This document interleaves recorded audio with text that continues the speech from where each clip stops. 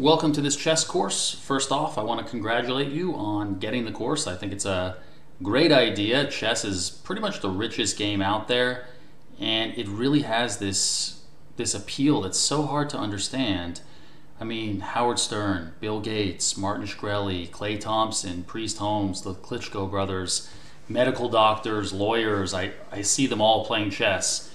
And you know, one of the things that I've heard personally from medical doctors is that they want to create those masterpieces. It's just the ultimate mind game. Even if you have, you know, a really taxing, high service job, there's just something really special about chess, something really beautiful about chess, and something really intellectual about chess. It's just such a challenging game. So just want to congratulate you on actually getting this course. And I think really only a few hours of knowledge is necessary to be able to beat probably 99% of the people that you'll ever play.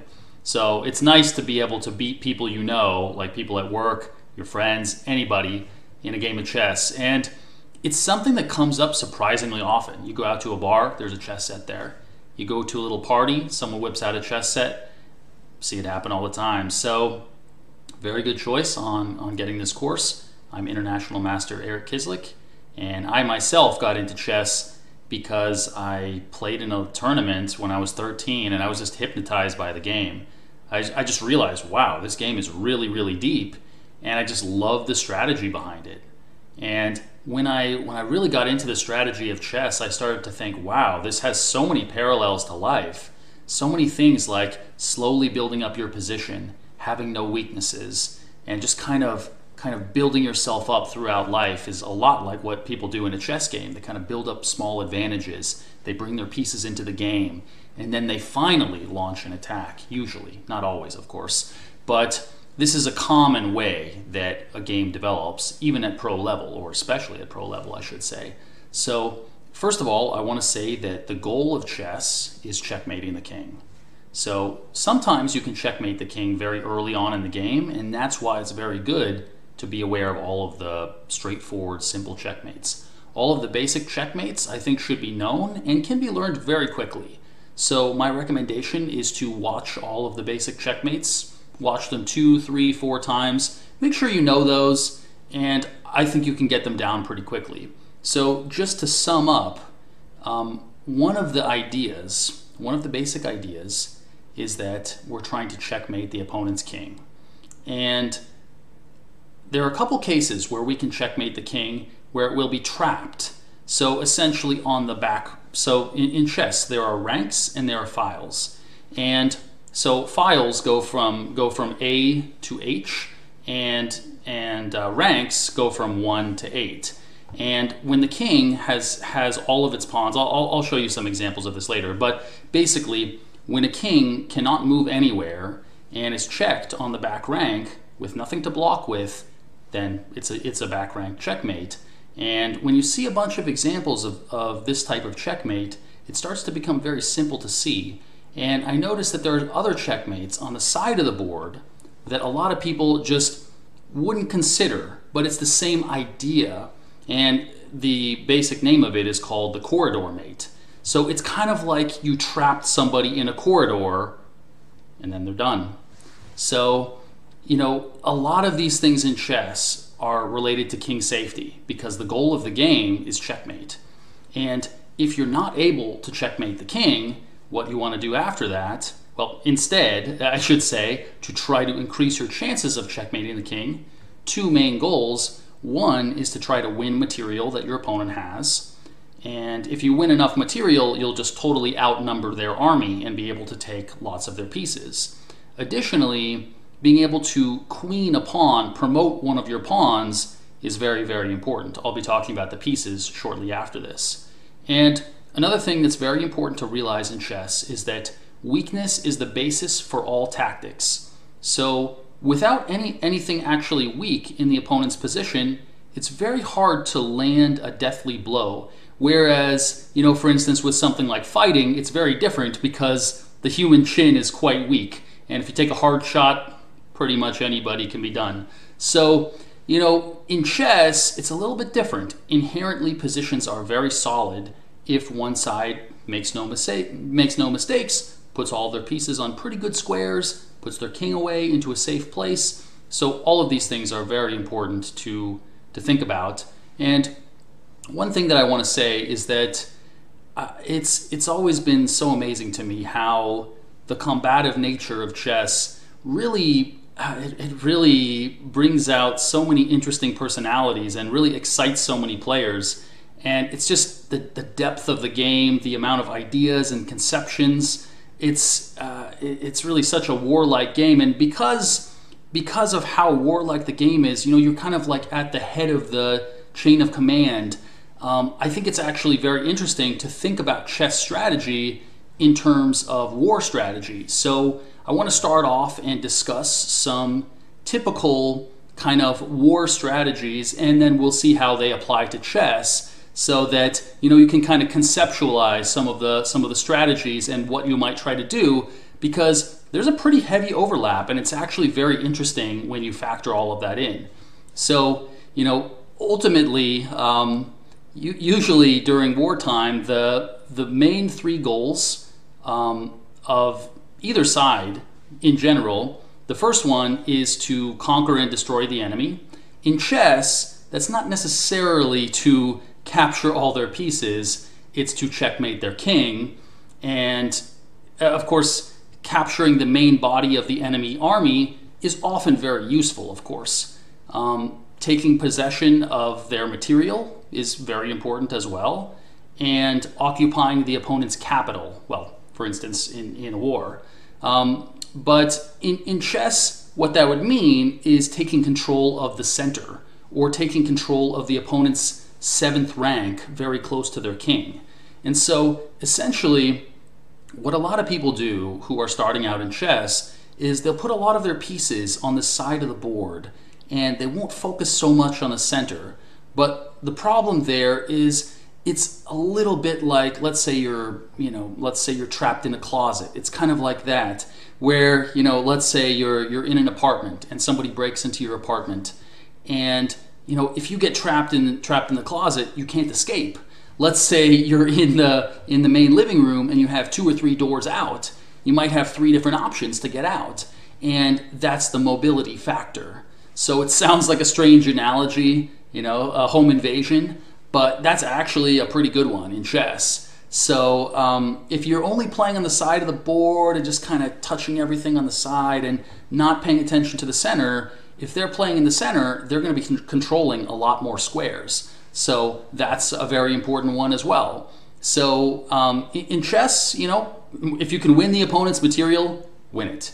If you can occupy the center or put your rooks on the 7th rank, all of those things, yes, of course we want to do those things. And if we can conquer and destroy the enemy, of course we want to do that.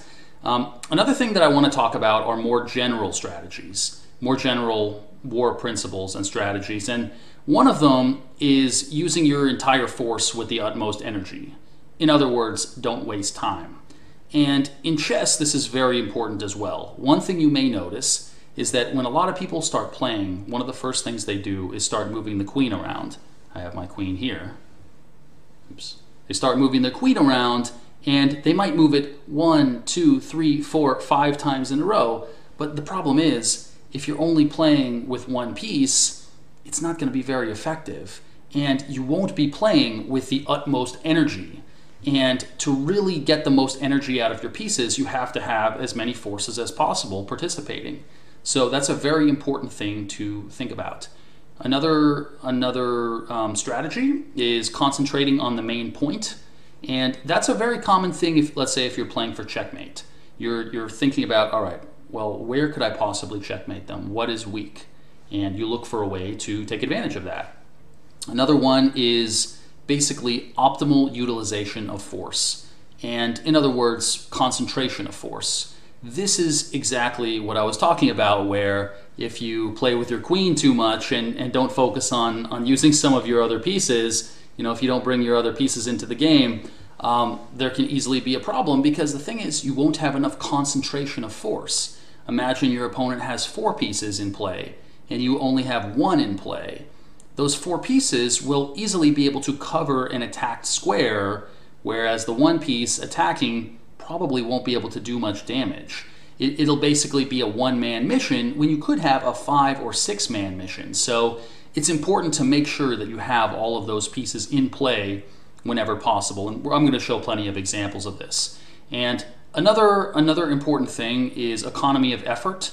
So that basically means the resources, tools, weapons you have available, and you're going to want to be as economical as possible. So let's say you want to defend your king. What you might want to do is, if you can use 1 or 2 pieces to defend almost all the key squares next to your king, that is a great use of economy of force, because you're using minimal force, the minimal amount of pieces, to defend a lot of space. Likewise, if you can attack the same way, if you can attack, let's say, with 3 pieces, that's a very valuable thing to do as well. So another strategy I want to mention is flexibility. And flexibility, I mean, the analogy that I talked about with the home invasion, that's actually a pretty good one when it comes to flexibility. So if we're totally controlling the center, we can easily move from side to side. I can easily go over here or over here. I can easily go down here or back here. So if they're only controlling a small amount of space, they can't really move very well. So that's a really important thing to think about. So flexibility is really important, because not only does it give you the possibility to overstretch the defensive side, but also allows you to just generally change course. So whether you're attacking or defending, you can easily kind of juke your way out of things, go from side to side. You can go wherever you need to go. So flexibility is an important thing. And also, of course, like I was tying this into, cooperation is very important. Cooperation between your pieces. And I can totally remember when I was just starting out in chess, and I would always try these attacks with 1 piece, 2 pieces in play.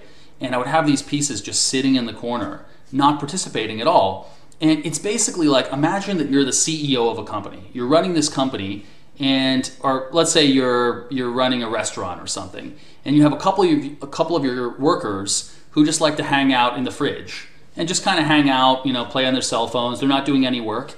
And you're like, hey guys, get back to work. That's exactly the problem if you have inactive pieces that are not doing anything. So I'll show you some examples of pieces that are out of play, not doing anything, and the importance of bringing them into play. So if there's not a lot of action going on, if there are no direct threats, there's nothing kind of exploding, nothing that exciting going on, a very useful strategy is just to improve your worst placed piece. If you have a piece that's badly placed, you want to bring it in. And we want to develop our forces. We want everything to come into the game. So we want everything to come into the game as quickly as possible and as energetically as possible, because, like I said before, we don't want to waste time. So another thing is that security is very, very important. And what I mean by that is, I mean security for your king. And that is exactly why early in the game, usually, not always, but usually one side will put their king in the corner. And the whole point is that you put your king in the corner of the board, and if the king is in the corner, then it's going to be much harder to attack and much easier to protect, because from the corner it can't be attacked as easily on both sides. It can only be attacked on one side. And that's a very important point. But I do want to mention that sometimes the king is safe in the center. There are 2 main cases where the king would be safe in the center. The first one where it's safe in the center is when the center is completely closed. There are no open files. When there are no open files, then that's a typical case where you can just keep everything closed, no problem, your king cannot be attacked. Another one is when enough pieces have been traded off that your king is no longer a target. And I do want to mention that the king can be a very useful piece in any kind of endgame. It can actually be quite an active attacking piece. So in some cases we can use the king as an attacker, and in other cases the king can itself run away from an attack. So if we can run away from a dangerous battlefield and run to a safer quadrant or section, then that can very often be a good strategy itself. So it is important to realize that the king has flexibility itself, but we do need to be careful, because if the king has no actual pawn cover, we can easily be in some danger.